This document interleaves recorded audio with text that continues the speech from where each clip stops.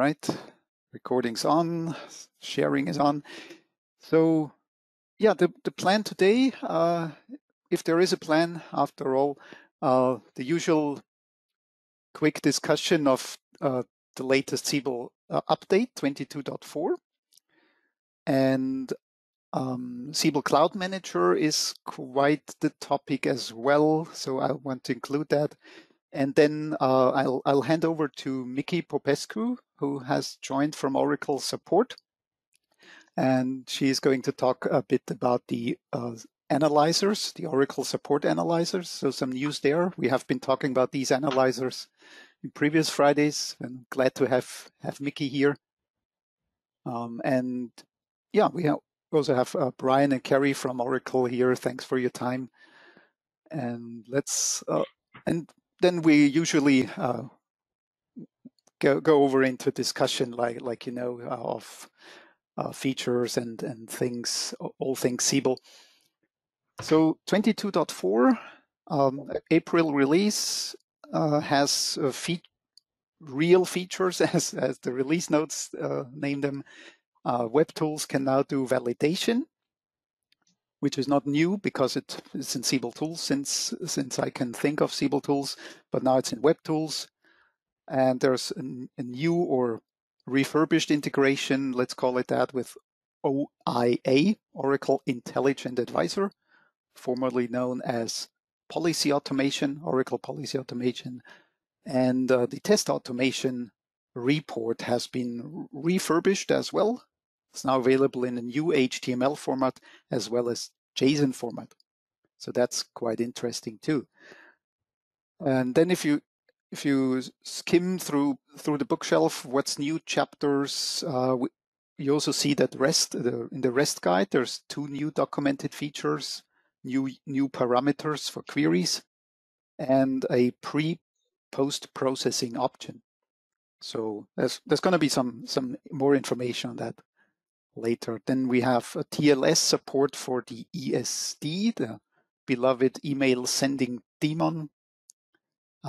And that daemon is, well, sending emails for Siebel marketing automation. Then there is a bug fix that improves the Siebel server startup time to go back to normal, let's say. That's one thing. And Tomcat got updated. I noted that. So security-wise, with 22.4, you get a recent Tomcat version.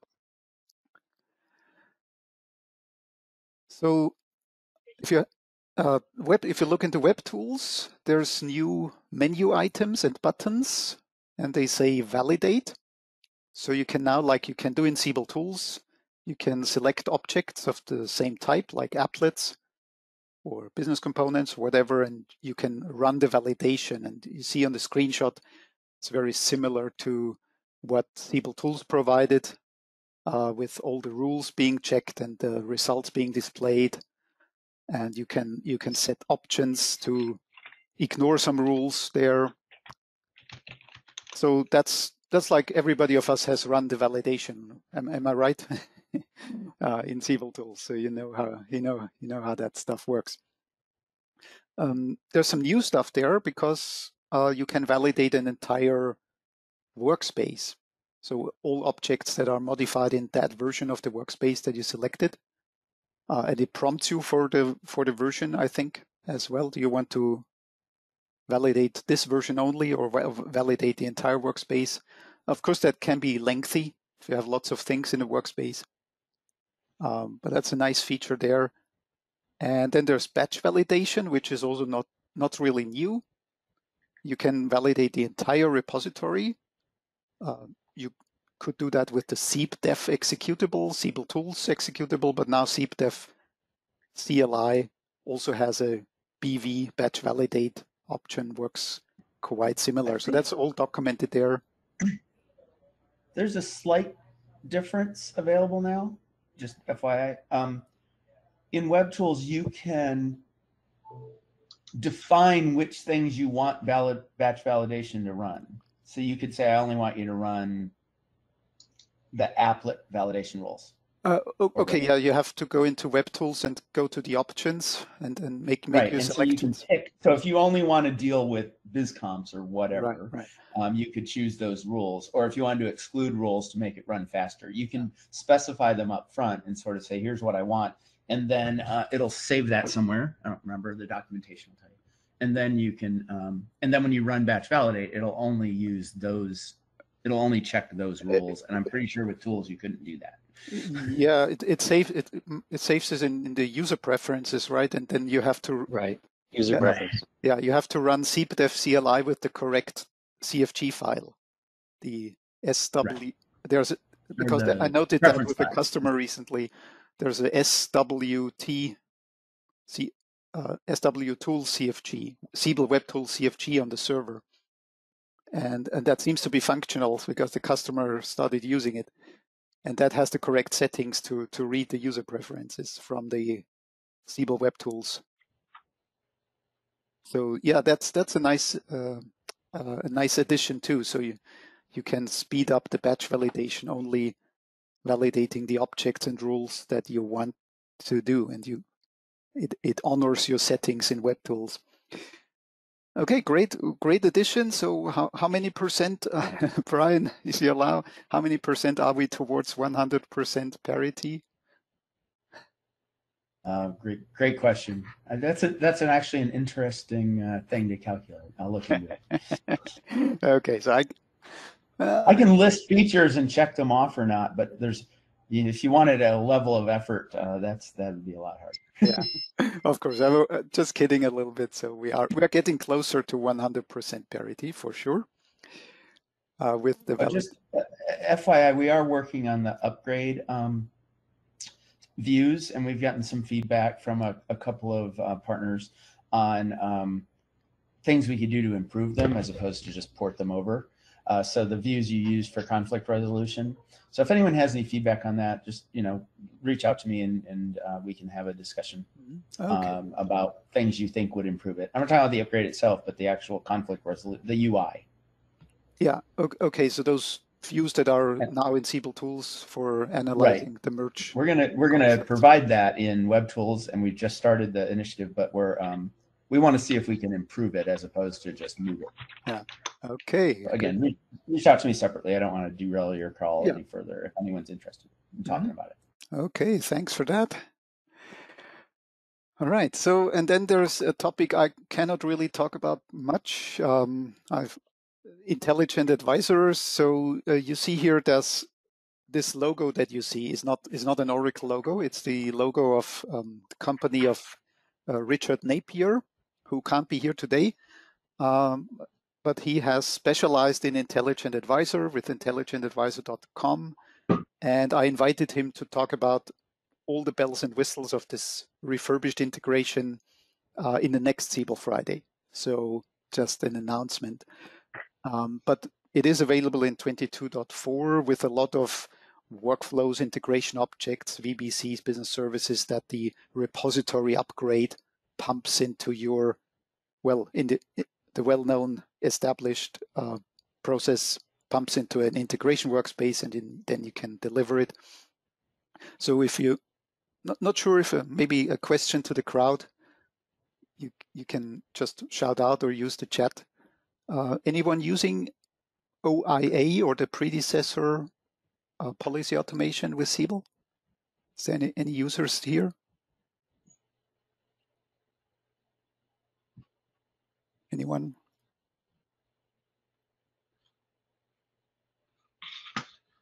Okay, crickets.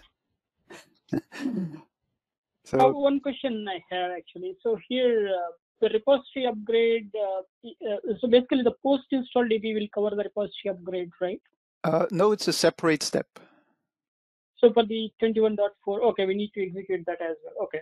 Yeah, you need to run the repository upgrade is optional, and you can run it from command line, and it will create that integration workspace, add a developer workspace, and all the artifacts will be there, so you can inspect them, test them, and then deliver.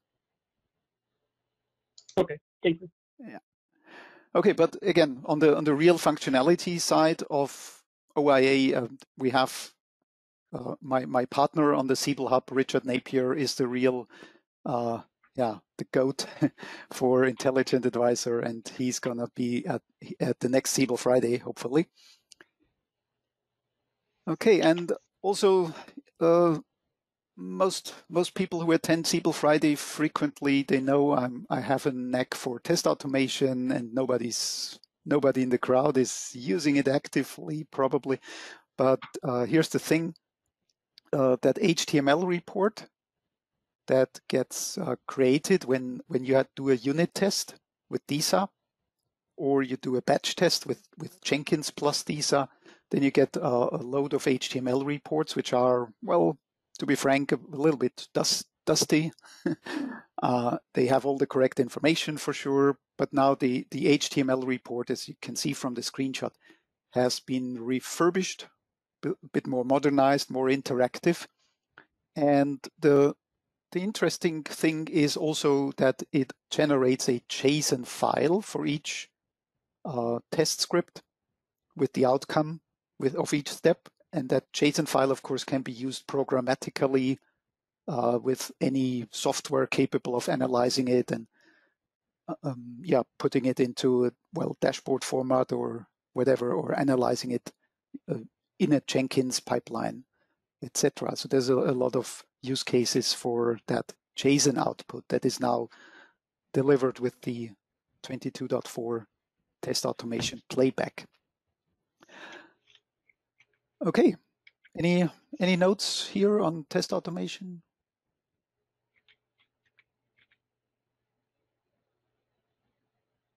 No?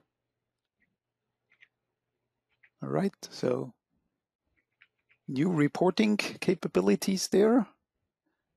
Then I dug a little bit into the REST enhancements. So not sure if it's just documented in 22.4 or has been really added.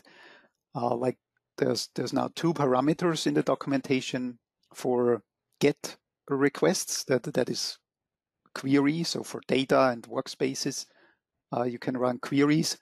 And execution mode, probably something that everybody in the room knows what execution mode is about. Forward only or bidirectional. You do it in eScript all the time. When you run a query, you hopefully set it to the correct value that you need. And forward only is supposed to, well, not really technically correct, but handle the query a bit faster.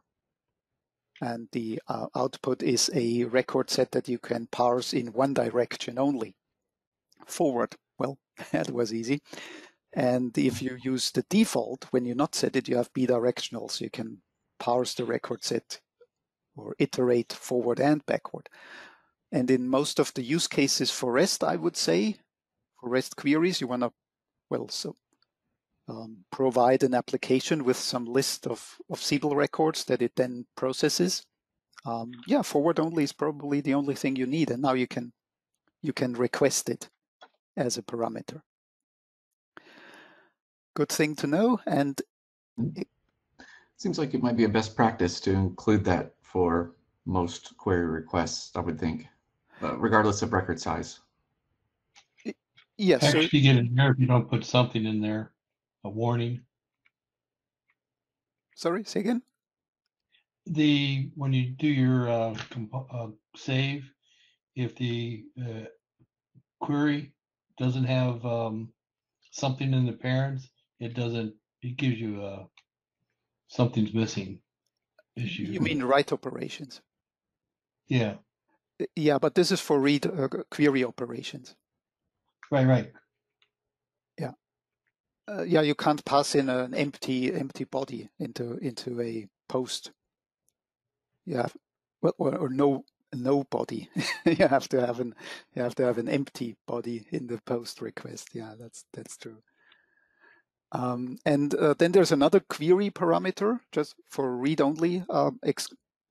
Very lengthy but very very verbose name. Exclude empty fields in response. Well, now you know what it does.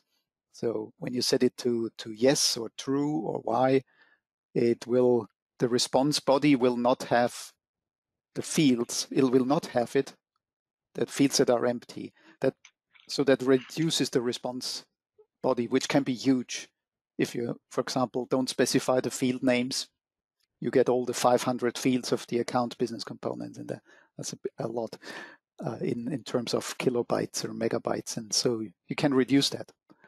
So that's also good to have. All right, so yeah, REST API gets a few updates here, and the second update for REST API is the pre and post processing. That's documented as well in Bookshelf. So the gist is that you have to add user properties to the standard business service EEI REST adapter service. So that's a business service in the back that runs in the background. It's kind of the proxy to EEI Siebel adapter. Correct me if I'm wrong. And that business service now supports user properties, will enable pre-post processing to true, will enable that feature. And then you can set triplets. Is that correct? Well, no, it doesn't have to be a triplet, but it can be. At least, what's the, how do you say, two? In triplets is three, what's two? Doublets? Double. two of them. A resource underscore followed by a sequential number. So the first one can be like service / asterisk or workflow, or specifying the path pattern to apply the pre or post processing to. And then you specify for each sequential number a pre-process or optional and or post-process business service method separated by colon. And that works with all the inbound resources, data, service, workspace, workflow. I did a quick test. Actually, I was curious, and that's a question for me to maybe whoever might be able to answer it. It seems to just invoke the method and does not pass any payload, like input arguments. So I wrote a wrapper service for EI XML write to file and wrote all the property sets out, and they came out empty. Is that by design? It's just invoking the method and you have to get your input arguments someplace else, or can it be used to pass input arguments too?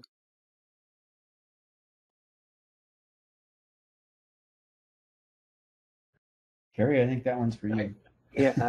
I actually don't know. Alex, if you could send me an email on that. Okay, I'll do. Yeah, that was just my observation I had. It invokes the method all right, but you can't seem to pass any input arguments or get any from the calling service. So okay, I'll send you an email. Okay, yeah, no problem. But that seems to be quite handy for the use case in Bookshelf is reloading caches as a post-processing step, which is, of course, quite a natural thing you want to do. And then that's a really fresh slide I put together just yesterday. I had a discussion with Brian and Mark Ferrier. So Siebel Cloud Manager has been announced on the Oracle Siebel CRM blog. So I'm showing you that here. So there's an article out there from April 25 that is public, and Cloud Manager now is, probably hand over to Brian right away, is limited availability, or is it generally available? But it's out there now, and that's a great day to have. And it's there for the asking. Okay. So it's GA, but it's there but you still have to ask for it. And the reason is simply that we want to know who has it, so that it's easier for us to support it. But it's just, basically anyone with an OCI tenancy can ask, and we'll add your tenancy to the private marketplace that will allow you to download. Okay, that's great. There was a beta program, of course, and some of you might have been part of the beta. And Beta program only applies to Siebel component services. Cloud Manager, we actually ended up skipping the beta. Oh, so there never was a beta. Okay. No, we were planning it, and it was just that our internal red tape to get a beta going was taking forever, and we were like, well, it works, so let's just release it. Let's ship it. Okay, so and of course there's lots and lots of things to learn and talk about, and this is just came in so yeah late in the month that I'm not really prepared to talk about it much, but I think for next Siebel Fridays there will be lots of discussions around this utility. Let me just quickly describe it, so in case some of you hear it for the first time. So that is a utility that is an instance on OCI called Siebel Cloud Manager, and it can do basically two things. The one thing is provide a lift and shift utility, so you can take an on-premise environment and package it, put it into OCI object storage, and then deploy it in OCI. So that's the lift and shift part with existing enterprises. And then there's a greenfield deployment option, so you can create a new enterprise and choose, for example, sample or vanilla database. And that's replacing the cloud marketplace image that existed with Jenkins doing that same thing. You create an enterprise with sample or vanilla database. So not sure how far you got, Brian, with replacing that actually, but that was the plan, right?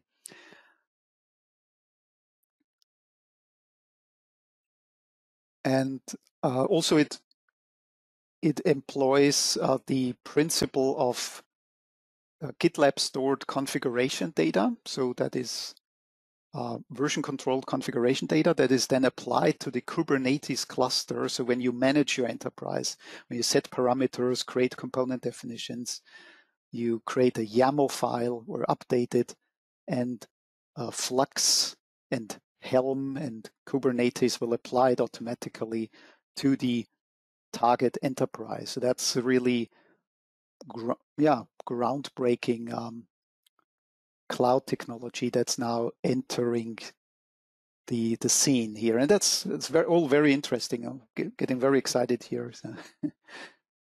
So yeah, but it's really fresh, and so let's see how this evolves. And thanks for the Siebel team to put that together. Okay, any comments there? Anything about Cloud Manager?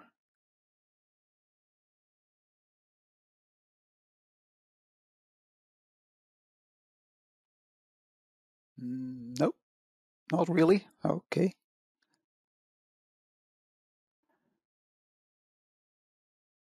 Okay, and that's that's the update part. So now I will hand over to Miky for an update on the Oracle support analyzers. So I'll stop sharing. So, or you? Okay. Is my screen visible? Yes. Yeah. There you go. Okay. Thank you, Alex, for your introduction. And hello, everyone. Again, my name is Miky, and I work in core technologies areas in Siebel support. Muted. So for the past year, we were looking to find ways to monitor Siebel systems. And we came along this solution called Siebel Analyzers.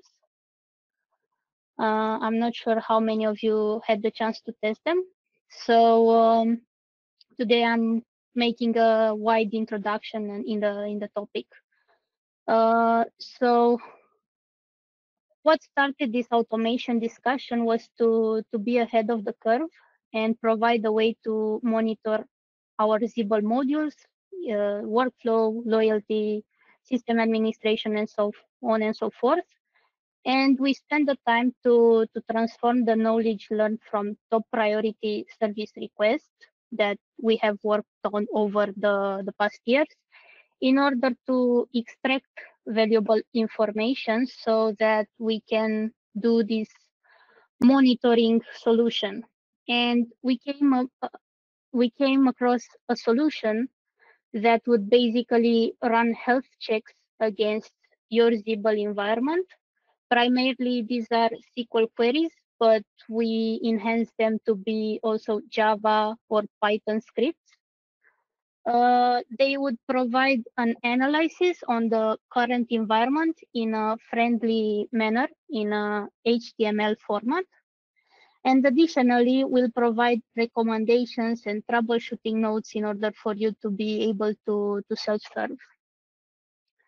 So as I said, in Siebel support, we ran into a lot of priority 1 service requests, and most of these analyzers were created as a conclusion from a severity 1 SR log by any customer. And we all know how complex a Siebel environment can get by adding servers, increase performance, get high availability. And I think this solution brings simplification as it allows easier understanding and management of potential issues that might occur and provides also the troubleshooting steps. So we spent the time to review the most common issues met and created the Siebel monitoring units, which is a separate service for customers that are on Oracle Managed Cloud Service. And basically, we built this analyzer framework and delivered on My Oracle support for free the Siebel analyzers. So they are available on My Oracle support. These are the available analyzers at the moment. We are planning on enhancing the existing ones rather than creating new ones, but you never know, to be honest. And this is the sample output you would get from running one of the analyzers. So it's very friendly. Everyone can run it and check the checkpoints checked by the utility. Also, here is the flow. You may try to download the analyzer from the document on My Oracle support, choose the analyzer of choice, and then download it and place it on your environment. Then it would require some special setup, which is also available in the document where you download it. And you simply run it from the command line. Yeah. So that's pretty much it. And to conclude this short presentation, I would like to highlight the key points of running the analyzers against your systems. Basically, it is an opportunity as we are continuously working on adding more valuable scripts. There is no additional cost for this type of monitoring, and also you can query the output and the SQL queries or code-based sample scripts that scans your environment before running the actual analyzer. So it might give you ideas on maybe internal automations you can build, and also the results are delivered in a friendly manner. So since now I think these type of solutions were available only for customers that would use Siebel in an Oracle Managed Cloud system, but now we were able to provide these on-premise and free of charge. And I think it's a good opportunity at least to test them and share with us how you feel about them, what should be added, if they bring value, and so on. So if any of you have already tested them. If you have some feedback, I would be more than glad to hear it from you.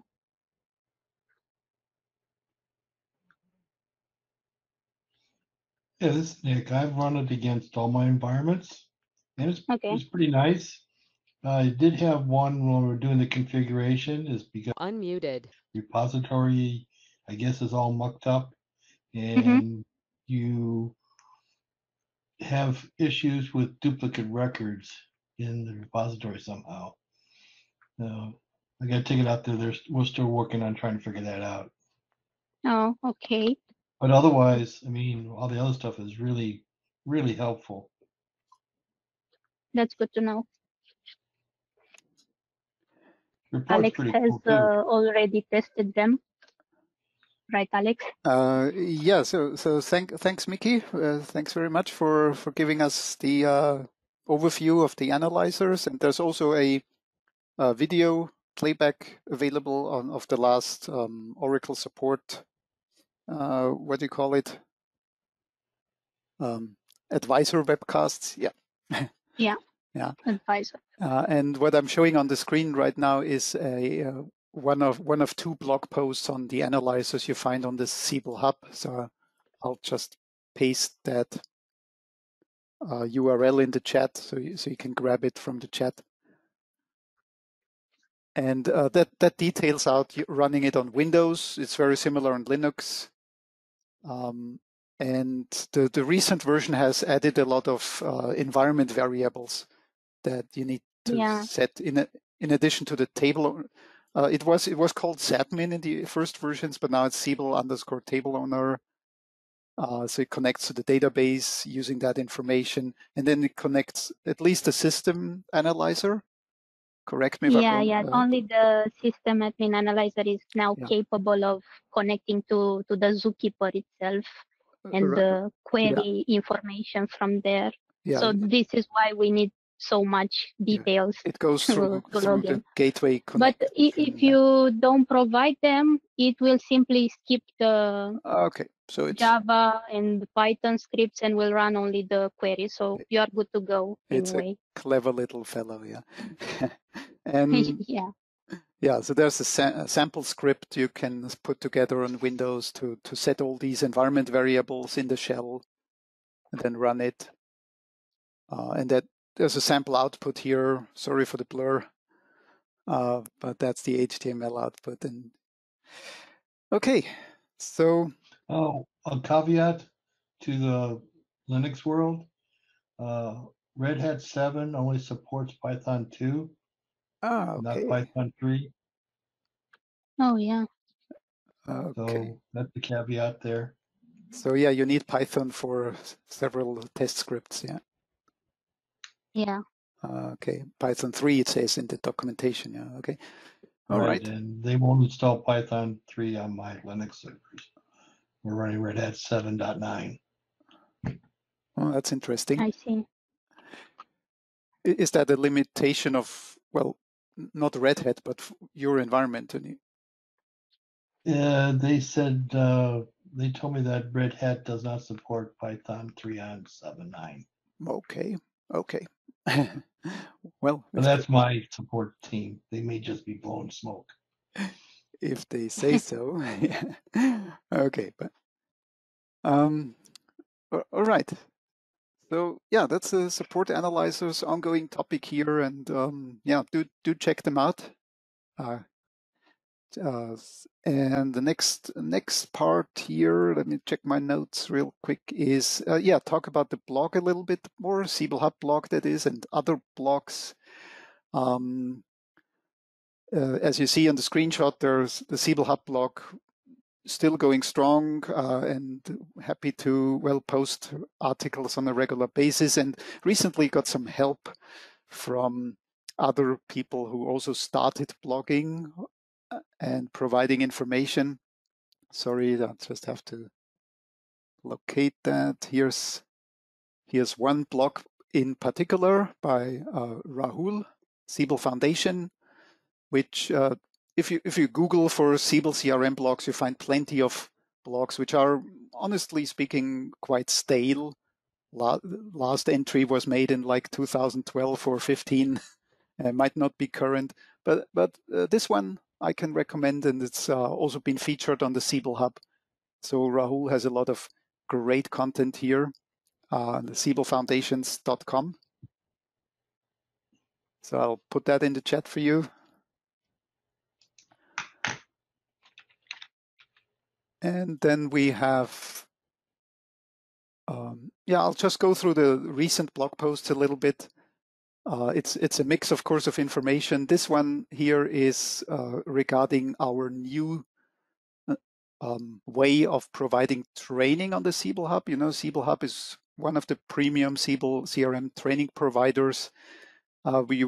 We, that's Richard and me, recorded a lot of training videos, which we made available on a modular basis. So you can access the individual videos for a small fee and get the course materials. But now we pull them together into a full offering. So you pay once, a bit higher fee, of course, but you get all the modules and all the course materials. So you don't have to kind of sift through the Siebel Hub shop and see what's there or find out yourself. You have a full course. And we started with the Siebel 22 workshop. That's the What's New workshop, if you will, where you get all the information about architecture, integration, installation, Siebel web tools on an always up-to-date basis. So all the course materials is always available for the latest version, including videos on YouTube, which augment, for example, for 22.4. And we started with that Siebel 22 workshop. You see it's special priced, so very attractive. We have a very new training, Siebel integration. So Siebel integration for the 21st century, let's call it that. And then we have OpenUI Basics and OpenUI Professional, full training with all the course materials. So that's a new way of purchasing training on the Siebel Hub. It's video training, so you can, after purchase, you can access it immediately, get started. So please, spread the word and use that. So that's also featured in the blog here. We have that. Just bear with me as I, okay, sorry for that. I have to go down actually.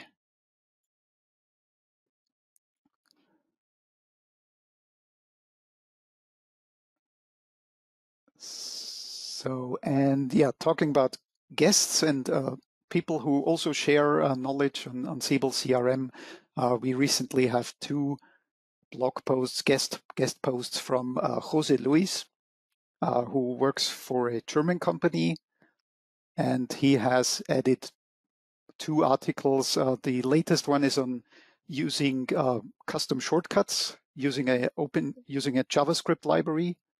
So, for example, his users can press a shortcut combination, Alt F3, which adds a username and timestamp combination if the cursor is in a text area. So, very nice feature, and he describes how to do that. And there's also the source code is available on GitHub. So thanks very much to Jose Luis, who is a family man. He's not available on Friday afternoons, but thanks to him. And then, there's another article, bear with me. Yeah, the second article from Jose Luis that you find on the Siebel Hub blog is on limiting user sessions. So that's a very interesting topic. So Jose Luis calls them nirvana sessions, when your users just don't log out, they just close the browser or the tab, and the Siebel session goes on the server, as we all know, and that could be a pain. And his solution actually queries the task history table and shows a pop-up to the user if they exceed a certain threshold of open sessions, tells them, okay, you have more than 2 or more than 3, 4 sessions open. Do you want to proceed and log out of the oldest session and use this one, or you will cancel and log out of this session? So very nice example how to, help users close their sessions. So it's all explained in the blog post. I won't go into details, along with the sample code on GitHub as well. So great stuff there. So make sure you check it out. And Kerry has asked me to do a poll. I have some news on polls as well, but Kerry asked me to do a poll. Kerry, do you have anything on that?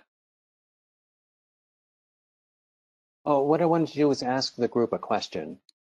Describe a feature and ask them their thoughts on it. Okay, so it's not so much a poll, it's a question. Yeah, it's kind of an open forum question.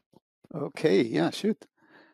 Oh, okay. All right, so we have a feature planned that allows your REST calls to create a dynamic integration object. So if you've not used integration objects before, the way that we do it now is you create a workspace and go through the wizard that creates an integration object with all of its related integration components. And we have historically called them base IOs, and no reason for that now, but that's how you may recognize them by that term. But if you don't have a base IO, then you want to query from a REST call some business object that was not created as an integration object and delivered to the end production environment. This allows you to just say, hey, I want to query the contact business component. Let's say there's no business object and there's no base contact integration object already there. It creates it as an XSD file, and then you can query that data.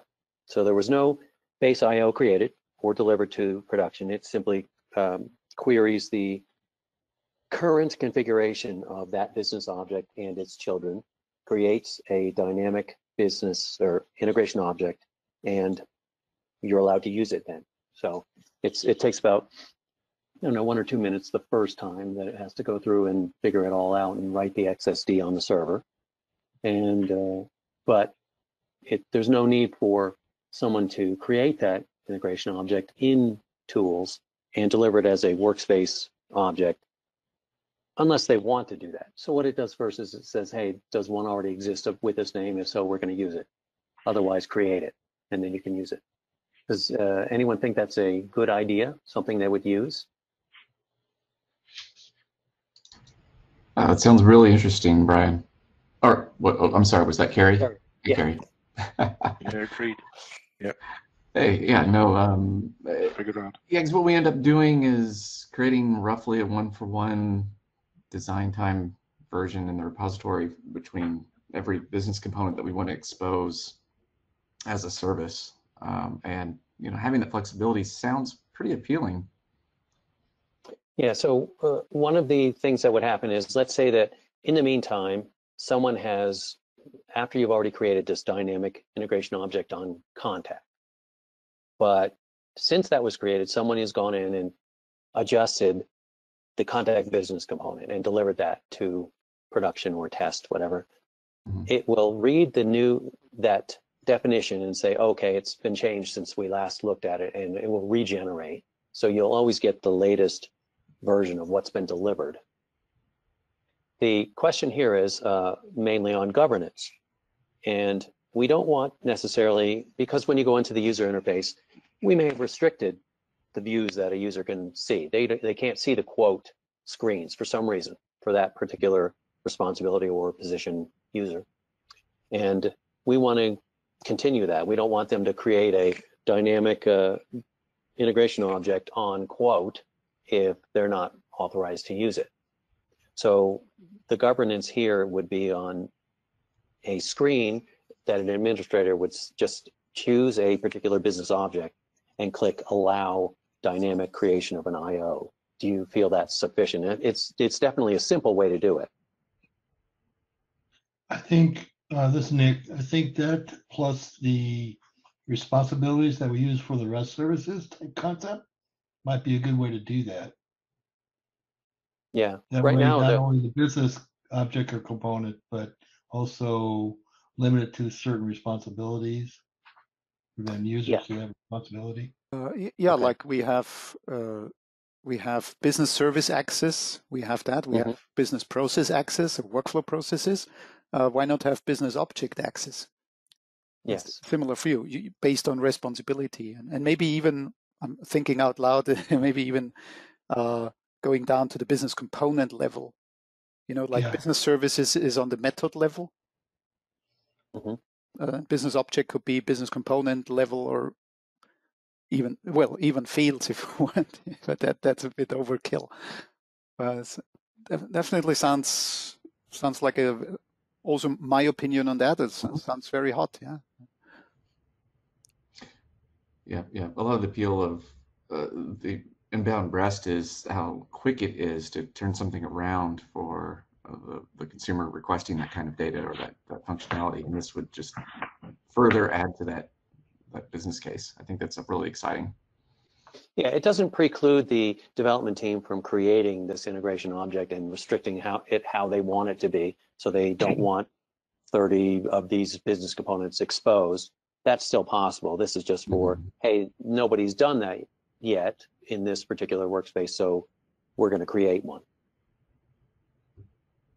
Yeah, I can see that for a lot of I use CTMS, and there's not always the integration of objects I need or want or can use. I have to create them manually. Right. Okay, good. That's all I want to know. Thank you for your time.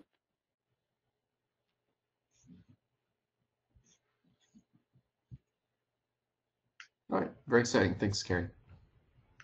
Yeah. Thank you very much, Kerry, and good to hear that, and good to see or witness that the Siebel Friday is a platform, a forum for discussing these kinds of things between Oracle and the customer. So that's a good thing to see, and hopefully this comes to fruition soon.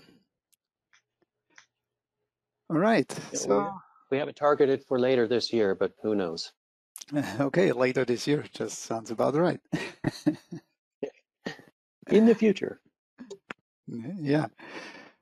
Okay, so yeah, one more thing. Well, Kerry, your poll was more a one question thing, but you all know polls, and you know that we have several polls out there on the Siebel Hub YouTube channel. I've just opened them, and there's no new one. I might put a new one out there soon, or maybe just an idea that is growing on me. Maybe work together with Kerry to put out the poll on on some features that people want to see. But yeah, be reminded that if you haven't taken part in those polls on the YouTube channel, the link is in your chat, and I want to highlight one of them that I posted after the last Siebel Friday. It's about continuous releases. How often do you update Siebel CRM with the latest update?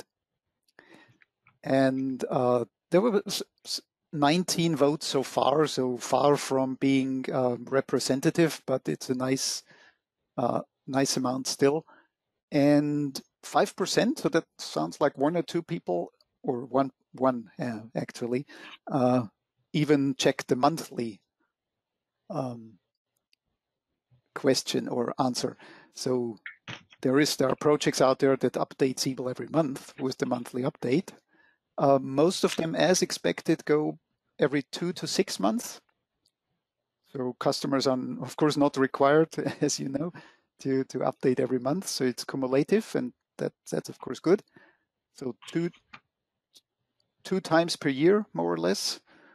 And then there's like a quarter of the people who responded are in once per year, which is something I witness with customers a lot. So usually when they make the decision, take their time, then a year has elapsed already before they apply the next update. And then there's a fraction only when we have to, like security reasons, like the Log4j vulnerability last year. And there's, well, the the troll trap is here. Never re-update, never. Well, that is, of course, some people do that.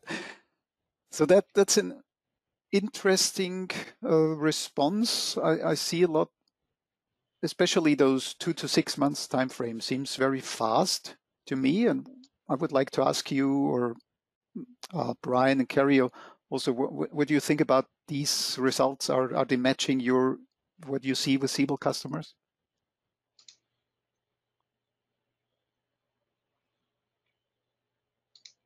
You know, I'm not really up on the frequency that people update, so I couldn't answer that. I think this looks pretty consistent with my observations. You know, I think personally the sweet spot's probably about 3 to 4 months. You know, just as a balance of staying current, which is, you know, critical due to the security fixes that go into almost every release. But at the same time, balancing out the level of effort involved. You know, the danger in the only when we have to situation is, you know, if you're sitting on 20.3 and or whatever, and a log4j type of problem arises, you know, now you need to apply 22.1, and you've basically got 2 years of changes in the application. And so the amount of testing or the potential for that to disrupt your customizations becomes much larger than if you were doing it every 3 or 4 months. So that you know, the percentage of potential issues drops significantly if you do it more regularly. So, you know, I mean, I know people have budgets and they have challenges and on, but you know, again, personally, I think the sweet spot's about every 3 to 4 months. Yeah. Okay. So pretty consistent. So that those haphazard YouTube polls that I do seem to be consistent with the larger public. That's good. Yeah. So yeah, again, feel free to share the link and have people vote on these polls. Might be a new one out soon. And if you have any ideas or any ideas for polls, yeah, drop me a note and we'll set one up really quick. And the last poll I'll bug you with is the ongoing poll on the Siebel Hub. It's a different URL. Share that in the chat. And that's a poll on which trainings would you like to see us publishing in the future. Yeah, spoiler alert, we're already working on actually 3 of them. Order management, product pricing administration, pretty yeah, amazing and powerful and often used modules. But if you say, okay, I want to see some training offerings on the Siebel Hub regarding a specific module, there's a box you can use to type it in if it's not in the list. All right. Yeah, and that's it from my side. So any rooms open for question as always, all the time. So if you have anything, put it in the chat. Shout out.